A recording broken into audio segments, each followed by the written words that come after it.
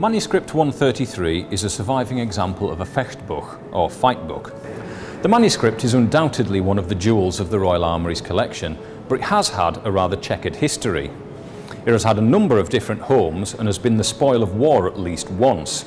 It has been damaged on numerous occasions, including being burned, scribbled on, graffitied, disbound, and in its current condition there are almost certainly pages missing. Although it might not be in top condition now, it's what the manuscript is and what it depicts that make it unique and give it its value.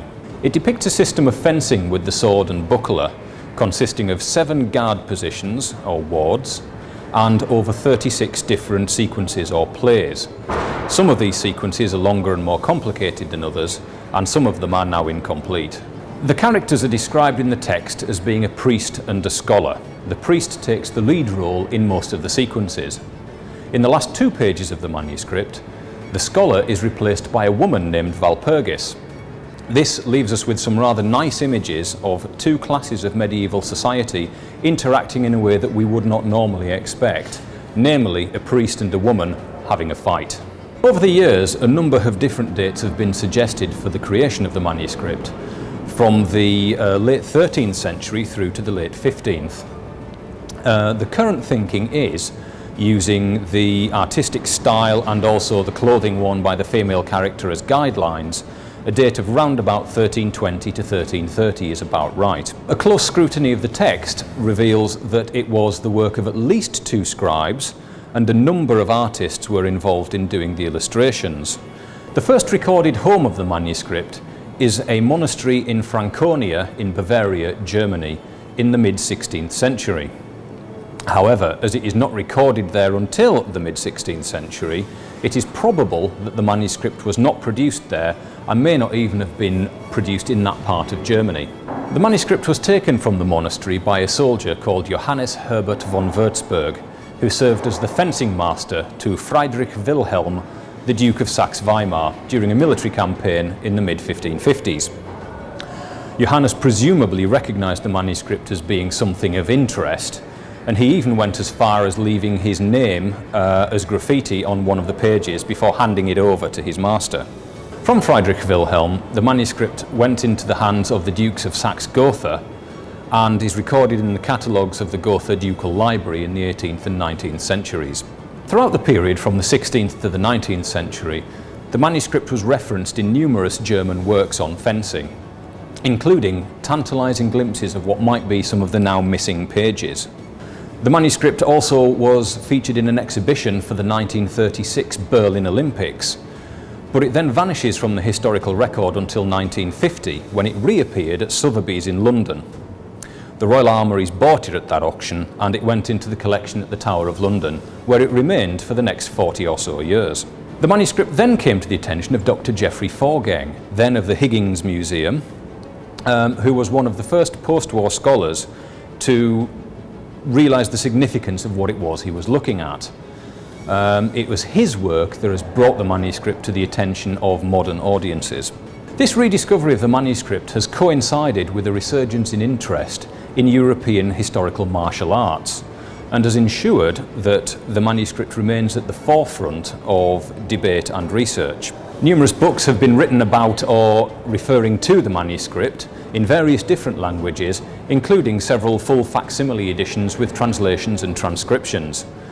As the interest in historical martial arts continues to grow, so too does the interest in the source material, the European Fechtbuch tradition and 133 in particular. Broadly speaking, the surviving German Fechtbuch follow a continuous tradition, starting with the teachings of the 14th century fencing master Johannes Lichtenauer. His martial art continued to evolve into the 16th century as a succession of masters added their own glosses and flourishes to the system. 133, however, stands outside of this tradition. It's both older by several decades, but also teaches a style of fencing which is considerably different from that of the main tradition. No other fencing book teaches sword and buckler quite so thoroughly or sequentially as 133 does. The system which it teaches comes across as being both fast and dynamic. Although the manuscript certainly couldn't teach you how to fight with a sword and buckler from scratch, it does go a long way towards giving a very accurate depiction of the style of combat that it's trying to talk about. One thing to bear in mind when talking about Fechtbuch is that what survives for us today is not necessarily all that was written then. It's probable that numerous others were written that have now been lost to us, or survive only partially as snippets in other works. This raises the possibility that in its own time 133 was not as unique as we think of it now, and may only have been one of a number of other fencing manuscripts to treat fencing with the sword and buckler. This theory is given credence by the fact that surviving 16th century manuscripts, which include sections on sword and buckler fighting, depict it in a very similar way to that shown in 133.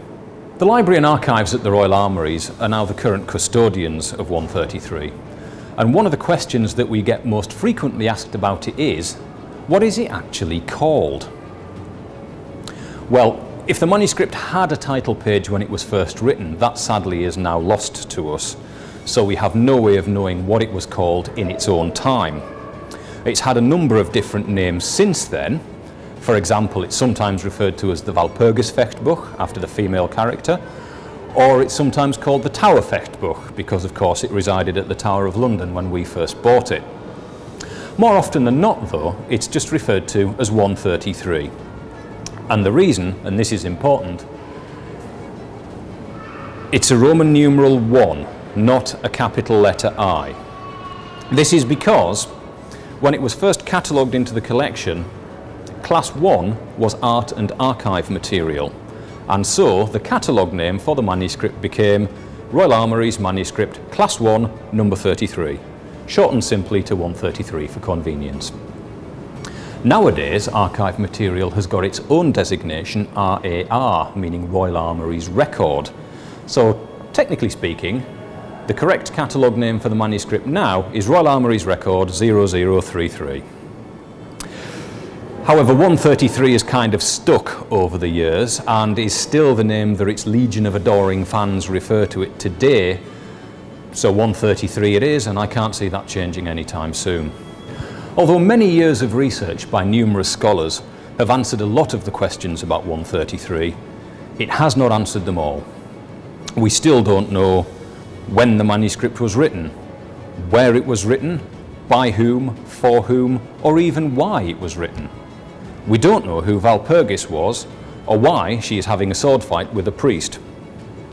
We may have a good understanding of the combat system contained within the manuscript, but 133 remains even today a partial mystery, and that, I think, is why it continues to have such an enduring interest. If you'd like to know more about the combat system depicted within the manuscript, the Royal Armouries will soon be producing a series of short videos interpreting the various different sequences and plays contained within the manuscript. We'll have to bear in mind, of course, that there are more interpretations of the manuscript than there are pages within the manuscript, and all we can present is one idea of how we think it works.